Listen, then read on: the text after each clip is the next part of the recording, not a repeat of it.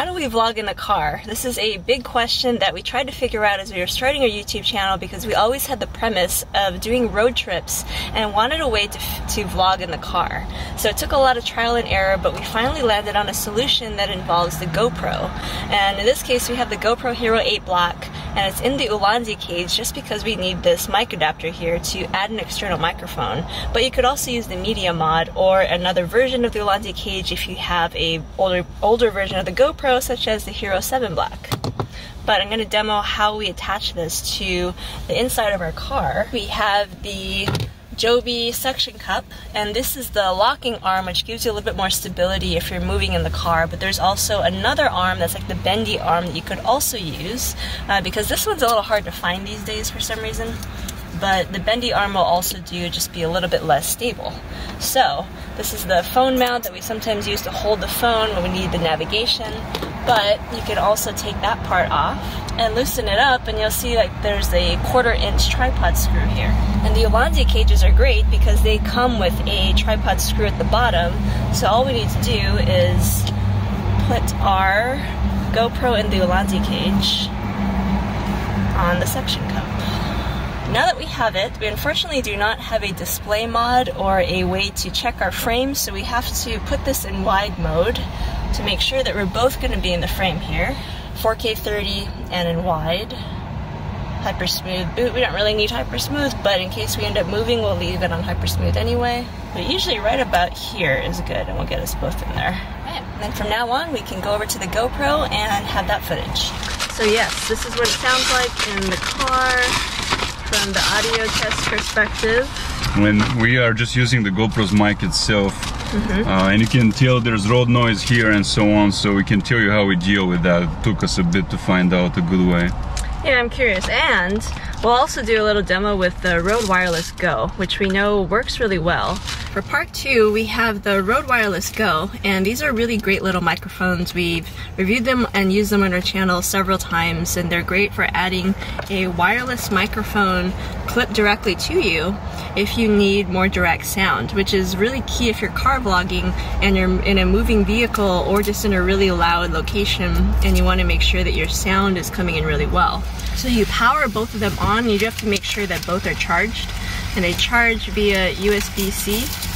You have two options on this Ulanzi cage. You can attach it up top or to the side, right there, and then plug this part into your mic adapter. And then the other thing, and this is only for the Hero 8, but you do want to make sure that you go over to Preferences, Audio Input, and then they added this part, the audio input, so you can check standard mic or powered mic, and in this case we do want powered mic because this is a self-powered mic. And then this is the other piece. This is the actual microphone, and the Wireless Go has a microphone built in, but if you wanted to, you could also plug in your separate wired lav mic. But in this case, we're just gonna stick with the built-in mic, and with two people, this can be a little tricky because there's two of us and there's only one of this. The Wireless Go does not come with two microphones, unfortunately.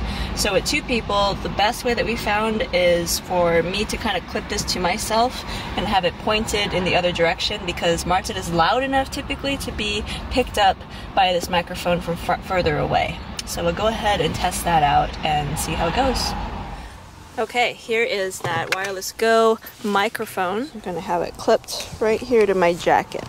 Yeah, so it turns out good old GoPro with the wide angle and the Rode is the best combination in the car. Yep, GoPro, the wide angle, and also the Joby to hold it in place. That's been the best solution. That's true, the Joby was also part of the puzzle because we tried a lot of mounts, and it was just a tragedy. And in fact, turns out Joby makes the best one. And this locking arm itself is the best one. So this whole car vlogging episode, and it really has been an episode because it was very difficult to figure out the best way to vlog in the car with stability in mind and also getting your audio right, as well as good picture quality and a wide angle lens. And so our first attempt at doing this, we actually used the phone. And we did that because the phones are now coming with built-in stability, as well as multiple lenses, including like a wide angle lens that's able to capture the entirety of the whole car.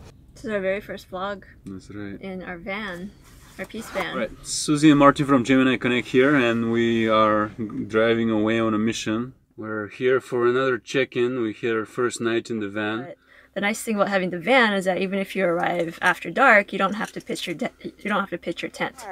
And we also use the Moment lenses. So Moment has a nice wide angle and a fisheye lens. And that fisheye lens is really great in terms of picture quality. It makes you feel like, or look like you're in a living room, but you're sitting in your car. But it wasn't so great in terms of stability. It will be pretty sweet after we watched that BBC documentary. They had a ton of slow motion. Yeah, a lot of nature films, if you look at them now, and we're starting to really just pick up on like how people film and piece together videos. Yeah, it shook a lot, and the GoPro is actually so much more stable. The Hyper Smooth is perfect for driving, and the sound was a huge issue as well. And in fact, with the phone is when we had issues with buzzing, the static interference. We're on the edge of the Olympic National Forest, which takes up most of the Olympic Peninsula, and this is the side of the Hood Canal, but the way this park is situated is there's a very big mountain range in the middle, and it's been serving us quite well. Inside it's pretty roomy, 2 armrests on each side. I mean, the phone has surprisingly good audio in it, and I think because it's a phone, and phones are meant to, you know, pick up audio as you're talking to people. So the audio is pretty good for vlogging, but it's not so great in the car because you have too much external noise. And the GoPro can also suffer from this as well, where it's just picking up like everything in the car plus all of the sound of the car moving. And so targeting your voice is really difficult, which is why we ended up going with the lav option, because that's the best way to make sure that your voice is the more prominent sound and you don't have a lot of noise. So we are car vlogging with the Hero 8 Black and the Media Mod, using that Media Mod microphone to pick up our voice, and hopefully we both are in the frame. Yeah, we're driving on gravel. It would be an interesting experiment for the Hyper Smooth. We're also birding, so we're looking around trying to find birds. And another modification to sound that we did is we also used a separate sound recorder, and we thought that was going to work really well, but then that also picks up a lot of static noise, and it's hit or miss. We're not really sure exactly what triggers it, but we think, you know, it's your phone and then maybe the radio in your car, but even turning all those off, occasionally we'll get a little bit of static, and if it does happen, it just ruins your sound quality. The closest thing I can think of is like eggplant stuffed with like hummus. Right. That's what it sounds like to me. Kind of, but it's a different dip spread. And you know what happens though once you cross into Eastern Europe and towards Turkey and Persia and so on? So that didn't work either, where we tried to record the sound separately and the video separately and then spend more time in post to sync the two. It was a lot more work and it didn't work consistently. So yeah, we're entering the freeway now, and there should be a lot more noise. Racing semi-trucks and pickup trucks now. Yeah. So our ideal would be for both of us to have a lav mic, and there might be a way to do that, but I haven't yet figured that out. What we'd have to do is probably use 2 powered mics or two wired mics. I don't know. I don't even know if GoPro can handle a splitter, but from my first test that didn't work out so well. The Saramonic can handle it. Yeah, so we do have a wireless Saramonic mic system, which is very similar to the Rode Wireless Go, but it's cheaper. It's like $100. The problem though, again, is consistency. Because we don't have the levels on that microphone or also on the GoPro, we can't verify that both mics are connected. And what tends to happen is one mic connects and that second mic might connect for a little bit, but then it disconnects. And it happens in the middle of recording. So yeah, for consistency's sake, that hasn't been the best. Yeah, so we really need a flip screen and levels to be able to do this correctly. Yeah. Or what GoPro could also do is they're now offering a microphone via the Media Mod that's built into the GoPro, but we all know that you know, it's maybe slightly better, but it's not dramatically better in any way, that they really need to work on some sound options. And if they offered some kind of wireless like lav system like this, then this would be great, but obviously that's kind of getting away from the whole action cam thing. Yeah, and you'll have a really hard time competing with Rode's quality. Right. But if they're going to be advertising the GoPro as a vlogging camera, like that's part of vlogging. You have to have good sound, good consistent sound that you know is going to work all the time.